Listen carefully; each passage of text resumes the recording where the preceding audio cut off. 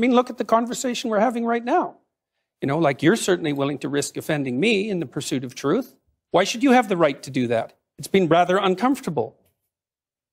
You've connected a lot with a lot of young men, lots of different people, but young men particularly seem to, find something in your message. I'm a young man. I'd like to be improved, please. I want to stop being a pathetic weasel. Yeah, that would be good. Clean up your room. I don't know how you can go out and protest the structure of the entire economic system if you can't keep your room organized. What are the limits of that idea, though? Because you can have a lovely clean room, but if for my generation, we're looking down the barrel of climate change, we can't afford a house, some people can't get work, university education's unaffordable. Like, there are these huge, massive problems in society and the political economy that are also going to, screw us over in the big picture that the clean room isn't going to necessarily fix. If you're going to fix complicated problems, you have to learn how to fix simple problems first. I want to know, what is your answer to young people for some of the really big problems facing humanity, like the climate catastrophe, like economic crisis, like the precarious job market? Because I just don't, you talk all this much about individual responsibility. Most of us are never going to be able to afford to have all of these assets to have responsibility over. So what is your advice beyond banal comments like clean your room? It's actually rather difficult to answer a question that ends with your comments are banal.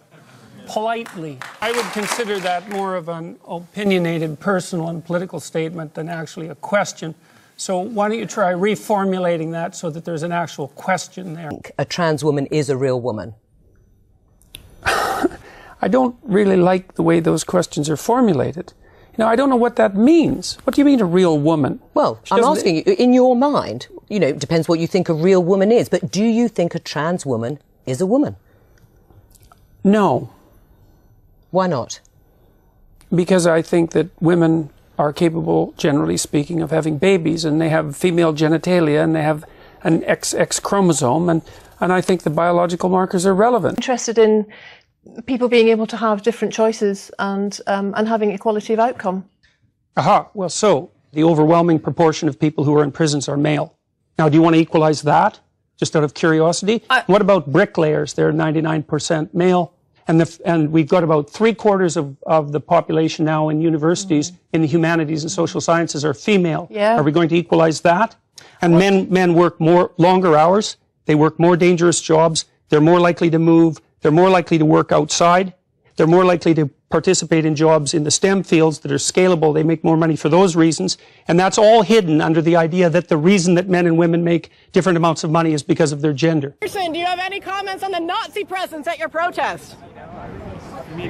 The presence of Nazis and white supremacists assaulting people at your protest. Do you have any comment on that? Yeah, I don't like Nazis. Well, that's highly debatable.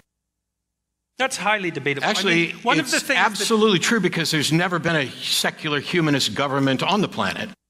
I don't know. I think the Soviets were pretty secular. No, humanists. Then, I know with all due apologies, you do not know the first thing about what secular humanism is. You should read the Secular Humanist Manifesto. I'm very glad I put you on the spot.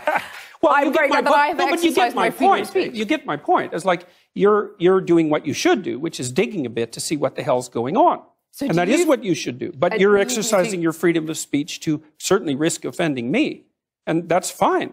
I think more power to you as far as I'm concerned.